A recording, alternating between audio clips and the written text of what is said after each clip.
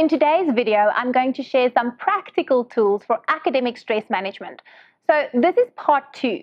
If you haven't watched our previous video, make sure to watch that so that you as a parent or a teenager, if you're a student in college or school, make sure you watch that video to understand the pressure of academic stress and how that is impacting your mental health.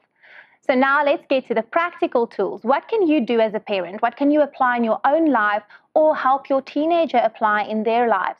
Maybe you want to also teach your child this from a very young age. Practical tool number 1, focus on performance goals rather than outcome goals. So outcome goals are the goals that focus on the end product, the final result, whereas performance goals acknowledges achievements and growth along the way, regardless the outcome. So maybe your child did not get that distinction for math. Well, maybe they improved their mark with 5%. Maybe they have been applying a new study method successfully. Or maybe what they have been gaining is some valuable character traits like optimism and discipline. Remember to not put so much pressure on the end result alone. Celebrate and acknowledge all the achievements on the way to these outcome goals, to the success.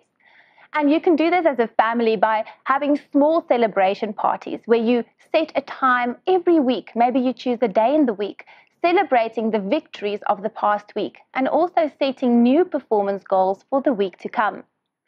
Practical tip number 2. Remember to emphasize that mental health is just as important as good grades, sports, or other achievements.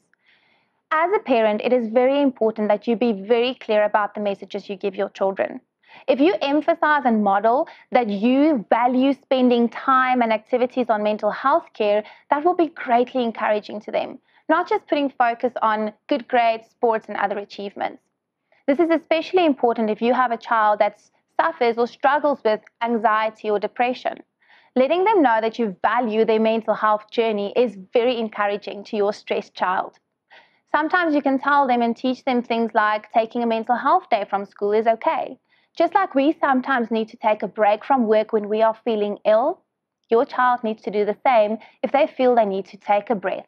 And if that means taking a day, that's okay. Practical tip number 3, using a strength-based approach is extremely valuable. So the Newport Institute's Learning Lab applies this strength-based approach to teach students life skills without the stress that comes with academic pressure. This is especially helpful for right-brain children stuck in a left-brain school system. And this is actually a topic from a book and also a topic for a whole nother video. But the Newport Institute focuses on the gifts, the abilities, and also the interests of these students, focusing on what you have, what's right with you, instead of where you fall short. As a family, you can sit and discuss each other's interests, your gifts, your abilities, and set specific individual goals around these. This will be greatly encouraging to your child as they no longer have to struggle and feel frustrated to reach the goals that school, society, or maybe you as a parent set for them. And maybe those goals are your predetermined idea of success and not your child's true interest and ability. Practical tip number 4. Remember, you are the parent of your teenager, adolescent, or young adult. You remain mom and dad.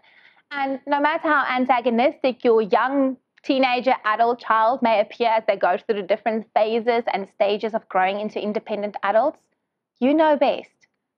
My mom always says, a mom knows. You know mom and dad. But if you find yourself unsure, talk to your child. Ask them if they are coping. Have an honest, sincere, caring conversation about their fears, about academic and other achievement pressures. Let them know that you are there to listen. And these conversations will only truly work if you create a consistent, safe space without judgment, mom and dad. Remember, non-judgmental space where your child can feel safe to share their vulnerable selves. And maybe you are the one that is struggling with this and you might have to have that honest conversation with yourself. These 4 practical steps are a good start.